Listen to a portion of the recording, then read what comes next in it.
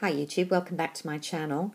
So I wanted to show you today a few items that I got from MAC, mostly from the Zac Posen collection, which has been released I think about a week and a half ago here in the UK. And also I bought one lipstick from the, I'm going to say Flamingo collection. Was it Pretty Flamingos? Anyway, whatever. Zac Posen, first of all. I was kind of disappointed when I opened this eye palette. I don't know why. I don't quite know what I was expecting that I didn't get. But I have to say, I have worn various combinations of these 6 shades about 4 times in the past week. And I really, really like the palette. It's a really nice selection for me of kind of muted but sophisticated shades. I've been wearing these eye looks to work and they've been lasting really well. I have to say I've been layering every time on top of one or other of the Dior Show Colour and Contours. This kind of taupey one I've been using most, but I've also been using the pinky one.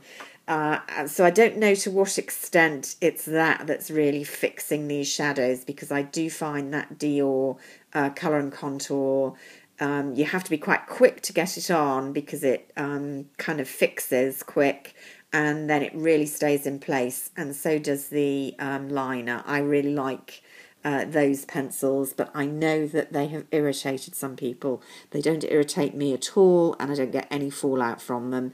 And as I say, I love to use them for a base. And then one of these colours, this one here, which is Floof, I already have, and of course the pans are quite a bit smaller than the refill pans you get for the kind of make your own palette. All the other colours I don't have. I think most of them are Velux Pearls. So there's Cozy Grey, Performance Art, Palatable, Floof, After Dusk, and Mauve Over. This Cozy Grey up in this corner here is a nice, looks quite kind of bland and matte.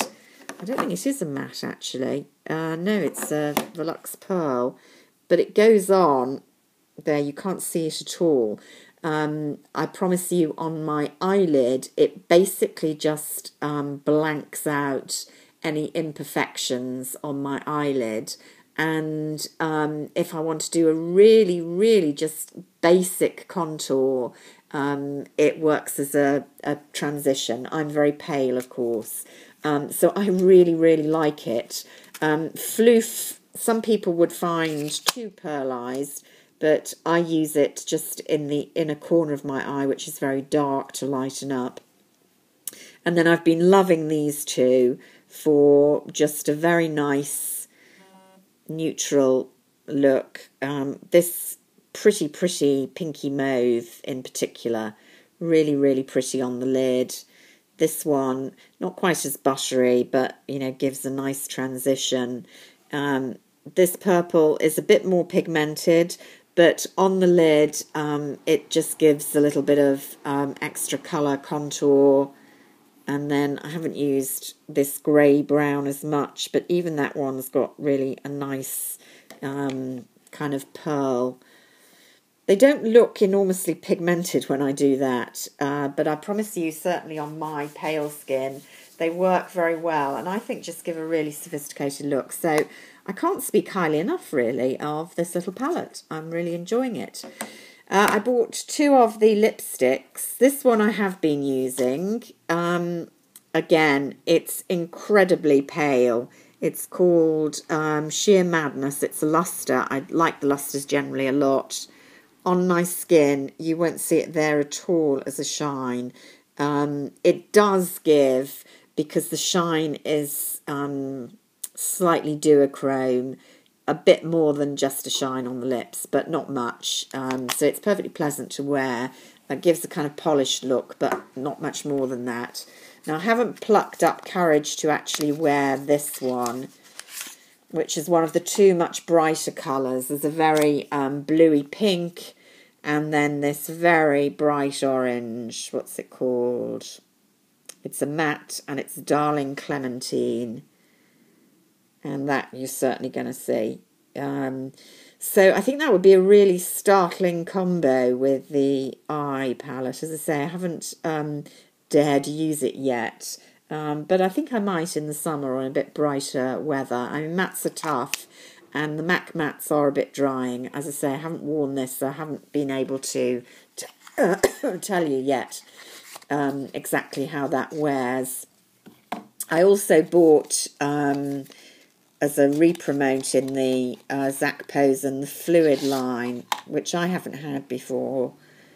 I'm not really very good with these, but this one looked nice and fine. I thought I'd give it another go. I can't do cat eyes because I've got, too much baggy eye really now, but just to give a bit more line. So I got that. And then from the Pretty Flamingos, there was just a plethora of corally pinks. And I got the Fashion Flock because that was a limited edition for this collection. It actually, when I got it, is quite similar. I got it off the website, Sight Unseen. I think their colours, swatches are sometimes a little misleading. It's actually quite like one I've got called Saigon Summer. So if I'd actually tried it in store, I might not have bothered. But it is a pretty coral. Will be great for spring. And I do like MAC lipsticks. This one's another matte.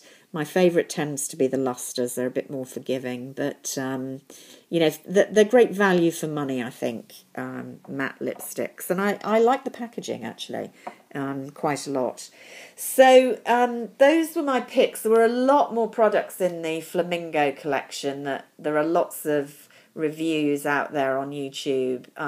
They just didn't grab me, really. I'm not a great MAC blush person. And I like the kind of eyeshadow palettes, but not so much the singles. But the Zac Posen, while the packaging, I didn't talk about that. It's just a kind of grungy matte plastic. I suppose it's kind of in keeping with the image of Zac Posen, but nothing to get too excited about.